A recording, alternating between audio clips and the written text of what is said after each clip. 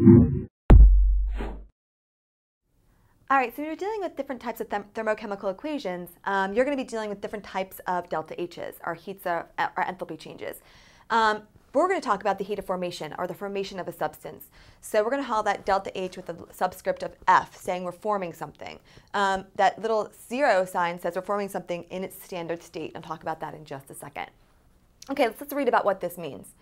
This delta HF is a change in enthalpy that accompanies the formation of 1 mole of that compound or whatever substance we're dealing with, 1 mole, that's it, in their standard state from its elements in their standard state. So basically what we're talking about is we're forming something, we form it from its elements, and in their standard state means whatever state of matter they are in at 25 degrees Celsius.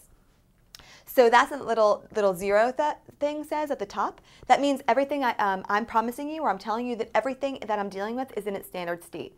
So like, for example, water at room temperature is going to be a liquid. H2O at room temperature is a liquid, so I would make sure that the water was in liquid form. Okay, so we're dealing with elements because we're going from their elements to the substance. Free elements in their standard states are assigned delta HF of 0 kilojoules. So because we do not form them, we don't form elements. Elements are just here on Earth.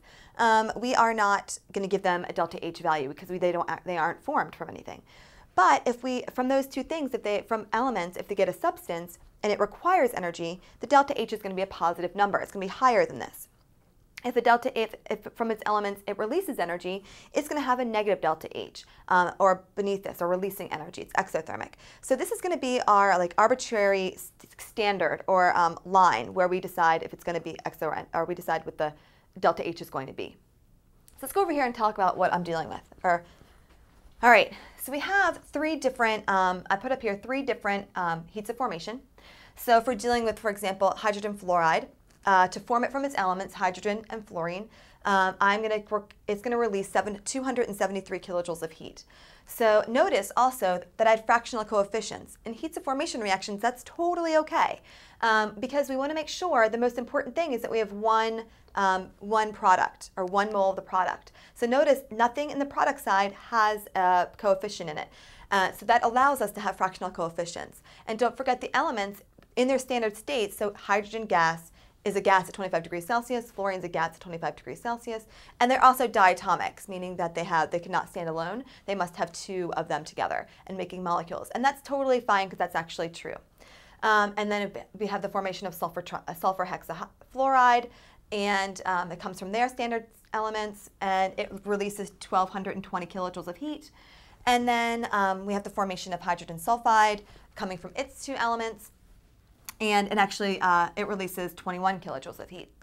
So why we need to know this? Like, what kind of information can we gain from these types of things? Well, we can actually have, let's say we have a reaction, and we don't know how much energy is going to be released or gained from this reaction. And let's say that we haven't done this, and we're kind of worried about how much energy is going to be released, or we're worried we don't have enough energy for this reaction to occur. So we need to figure out the delta H before we actually do this in practice. So how do we do that? Well, we can employ Hess's law. Hess's law, don't forget, is when you add up and manipulate the different types of reactions, and then you can add up the delta H's to figure them out. So let's actually employ Hess's law in this to figure out what the delta H of this reaction is. So over here we have hydrogen sulfide as a reactant. Okay, so here's my hydrogen sulfide. It's a product, so I'm going to flip this to make it the reactant. So now I'm going to have H2S gas yields sulfur solid plus H2 gas. And because I flipped it, that means I'm going to have to make this an endothermic reaction, and it's 21 kilojoules. So my delta H is going to be 21, a positive 21 kilojoules. This is going to be, since I flipped it, the sign's going to be flipped as well. Okay, so that helps me with that. Let's go over here to do HF. I can find HF here. It's a product, so I don't have to flip it. But this does have a 2 coefficient, so I'm going to multiply this whole thing by 2 to make this have a 2 coefficient as well. So I'm going to say, okay, 1/2 times 2 is 1, so it's H2, and that's a gas, plus 1/2 times 2 is 1, fluorine, 2 is a gas, and that's going to yield 2 HFs. And that's going to mean I'm going to multiply this by 2, because this is telling me how much it is for 1 to be formed, but I need to know how much 2 moles is going to be. So my HF is going to be multiplied by 2. So negative 273 times 2 is going to give me negative 546. Okay. Then let's go to SF6. SF6 is a product. Here it's a product too, so I can just use the same equation and go down.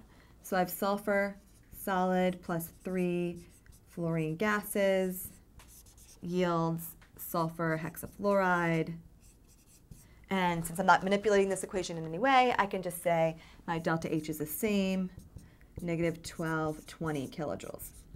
Okay. Then everything, when I add them up, should equal this equation in blue.